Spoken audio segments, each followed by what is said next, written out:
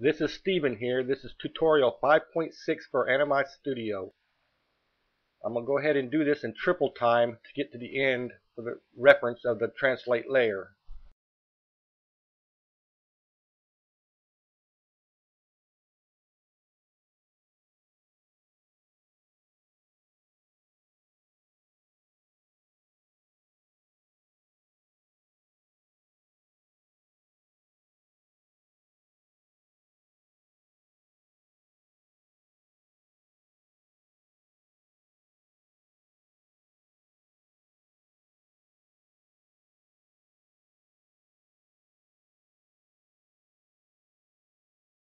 As you can see, I translated the layer off the screen to the left, but he slides from the beginning of the movie till the end.